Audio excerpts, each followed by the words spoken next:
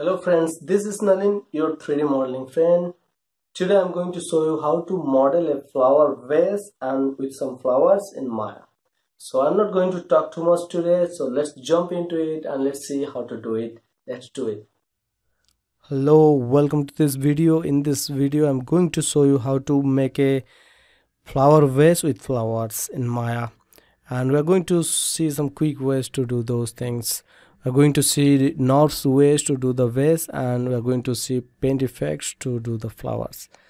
So I have an image here. So this image I'm going to not exactly do these flowers. Basically I need more time for doing these things.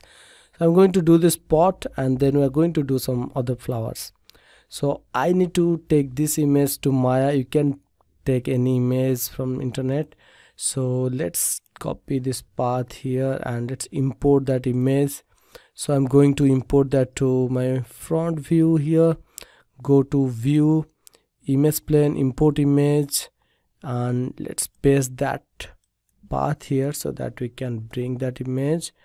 And from here it's very hard to know. Yeah, this one, select.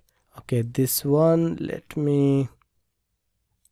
I think this is fine. Let me scale this image bit and let's move. I'm using this move rotate scale to position it. Let's position it here and it should be at the center. You can see this deep black line which is the center of the origin here or grid. So make sure this image is not like this, not like this. It's kind of almost center. Even, yeah, that's fine. So here I'm going to use the curve and revolve. So let's go to create and curve tools, and here I'm going to use CV curve tools. CV stands for control vertex. So let's bring this CV curve tool and I'm going to start from this corner. So let's snap this here. With X I can snap to any grid points you can see I have. Okay, with X just snap, and then I need a straight line here. I'm not going to follow this curve. If I do that, it will give me a kind of it will give me not a flat shape. So I'm going to create a flat line, so I can hold shift for that. I put the second point here, third point here, fourth point here, and then 1 point for the corner, then that side corner, I mean the supporting, and the corner is at the center, and there then again I want to reach this corner. So let's go to reach that corner and let's put one line close to that. It's very hard to know the curves there because the brightness of the image. We could have done like decrease the brightness. So here you can see I have some steps kind of going on here. So just follow these details, and here you can see I'm not putting too much unnecessary vertices like this. Just put the necessary ones here, and here I need a corner. So wherever I need a corner I need to put at least 3 vertices, 2 supporting and the actual corner. The supporting will hold that corner, otherwise it will make smooth lines. So let's, and wherever it's smooth curve I tend to put those vertices a little bit distanced. I'm not putting too close to each other. It will give me a very like wavy kind of non-smooth object. So let's put a little bit distance, and here again I need that corner here, and this is kind of a golden kind of border kind of design. Then let's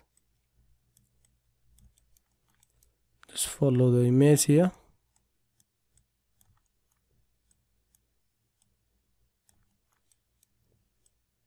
and again here I want kind of corner. You can see closely how I'm putting these vertices. And now I'm not going to like follow the image here like this. It's going to fill the top part. So actually I'm going to just think like you are actually following the shape inside. Okay, and this is the thickness, let's say, and again I can stop here, and I can like put a clay layer for the flowers. Let's say the clay are inside, so we don't have to do it inside, just put it there. And I can do like this, like let's say this is the level where the flowers are going to come. We can do that. Let's do that actually. And now here I'm going to snap it, so let's stop here and press enter to actually create the curve. And now I'm going to curve control vertex mode by right clicking, and let's select this and hold X and then move with this axis to reach that or to snap that line. Okay, so this is the curve. Now I'm going to use a tool called revolve to actually get the model. Let's move the image backward. So select the curve and let's go to surface here, and make sure you have set to modeling here, so that you'll get this menu surface. It's a NURBS tool, so let's go to revolve, and you get that vase by revolving that curve 360 degree. And here I'm going to put some more section, let's say 12, to get a good loops here, or a little bit dense loops. Okay, so this is the vase, and from here I'm going to actually detach this clay area. So let's go to isopalm mode by holding the right mouse button, isopalm, select let's say this line, and let's detach it from this body. So let's go to surface and detach. Okay, so this is the body and this is the base for the flower. And now it's also set to the history, so make sure you don't have the history. So select the object and go to edit, delete by type history. Sometimes if the history is there, you can see how it can affect the model. So let's select this object history as well. So let's go to edit, delete by type history. So now you can delete this curve, you don't need it anymore. And now we have the vase, and I just need to give it a color. Let's say let's right mouse, go to assign favorite material, and this time I want a very shiny ceramic kind of material, which is kind of pot material. So for that I'm going to use Fong. Fong is a very good material for that. It's a very smooth material. And let's go and give some color to it, maybe some blue color, or which color do you like, just put that color. Okay, and I'm going to like create some flower. So select this one and go to generate menu here, and inside here make it a paintable object first. So click on this make paintable. So now it's a paintable object, and now I'm going to get some brush to paint. So let's go to get brush. Okay, so it opens the content browser, and now I'm going to browse the paint effects here. Now let's find some flowers. So we have some groups or folders. Inside that we have some brushes, 3D brushes you can say. These are basically models, and we can like choose some flowers from here. Let's say this flower, select it, and you can see now the brush is showing the red circle. That means it's a paintable object because we did that first and then we got the brush. Now I can just drag, you can see, to create those meshes. Now paint effect is very fast to create some objects. Now I got some flowers. Let's say I want bigger flowers, it's very small compared to the vase. So I can do one thing, I can increase the brush size to actually get the bigger mesh. So let's increase the brush size by holding B key and then holding and dragging the left mouse. Hold B and hold left mouse drag to actually increase or decrease the brush size, and then you can release the key and then just drag to actually create the brush or the meshes or the objects. You can see I have a little bit bigger, then let's make it a little bigger, and then you can see I'm creating some flowers here, and I can choose any other flowers as well to combination, like make it a little bigger or smaller. I can even put grasses. Okay, so just experiment with different brushes.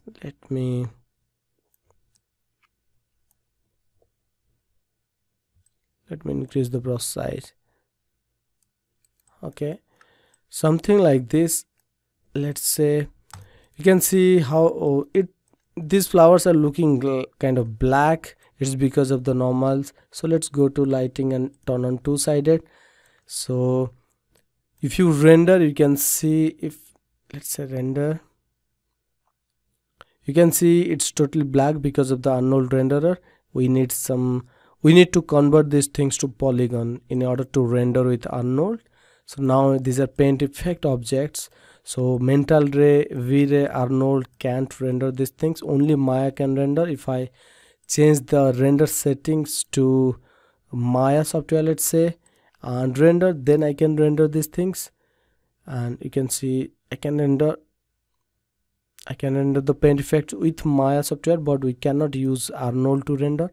If I want to render it with Arnold, then I need to actually convert these flowers to actual polygons. So we can do that by going to modify and convert, and here I can convert paint effects to polygon. So let's find out paint effects to polygon.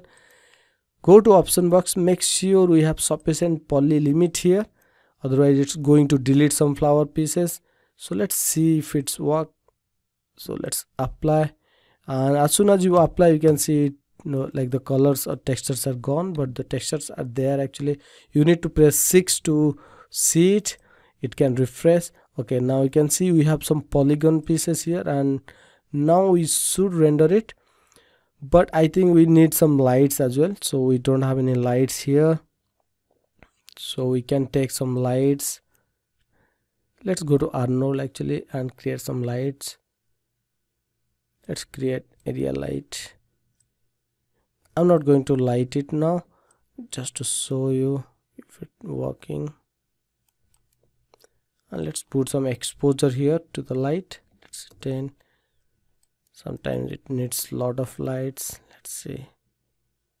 You can see the flowers are kind of Arnold is rendering those flowers. So thank you very much for watching this video. Hope you learned something. It's a very basic tutorial, I know. I'll see you in the next tutorial. Please let me know if you want to see any specific tutorials. Please like, share and subscribe my channel for more and to motivate me to continue.